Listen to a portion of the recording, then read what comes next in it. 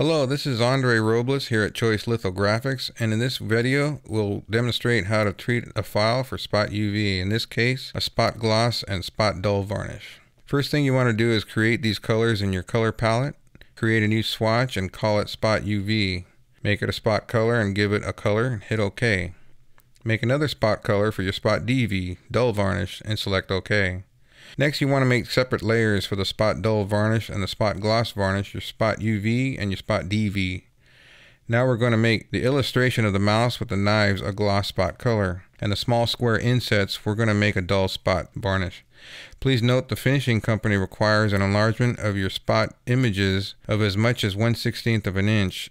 This is why the image is much larger, as it will tend to shrink depending on the stock being used. I'll go into separations here so you can see more clearly. I'll turn off the black panel. You can see the enlargement here of 1/16 of an inch around the actual image for possible shrinkage. It's very simple to make the spot gloss here, as our finishing company requires a vector file. Open your file in Photoshop, choose the clipping path around it, go to File, Export to Paths, Export Paths to Illustrator, and choose the particular path you want. Select OK and save your file. Open up your file in Illustrator, and here's your file. The color has been changed to the spot UV spot color that you'll be using in InDesign. Making sure that's set to overprint, then place it in your InDesign file. That's how we treat a file for spot UV.